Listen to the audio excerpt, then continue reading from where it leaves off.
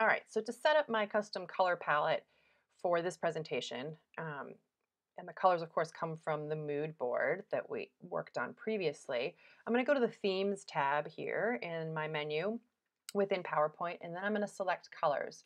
And you can see here I have a few custom ones already programmed in, but I'm going to show you how to create a new one. To do that, you scroll all the way down to the bottom where it says Create Theme Colors. And then you get this sort of default thing that they plug in for you. I normally leave, one background is black as normal, that's default, and I leave the white as white. And then I usually don't use these other two. Typically, I don't need more than a black or a white background. But let's say that we did in this case. So I'm going to select that and I'm going to change the color, and I'm going to make it this deeper purple sort of shade, which is one of their brand colors. And you can see once I type in the RGB values, RGB stands for red, green, and blue, that color combination, I get this lovely sort of violet purple hue. And so that's going to become my new text background color there. And then I'm going to choose one more. I'm going to change that color. And here I'm going to set it up to be a brighter option, this time more of a pink. And so now I have those two options as highlight background colors.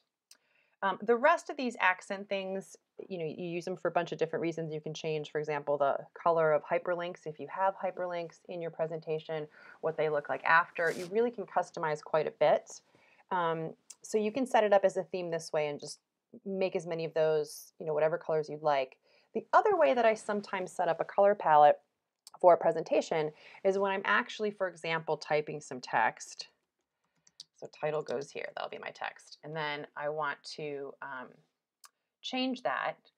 Under this font color shortcut, you get the color menu. And this same menu will come up whether you're changing the color of a shape or the background of your slide or whatever.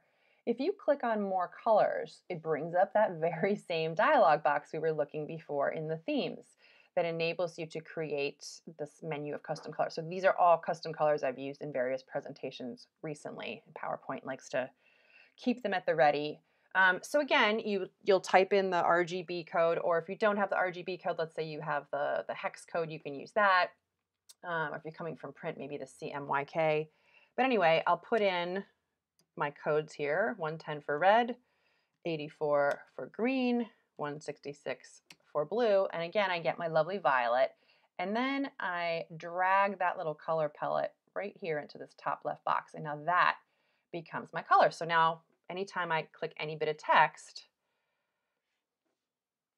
let's make a new bit of text just to show you. Subtitle, right? It defaults to gray.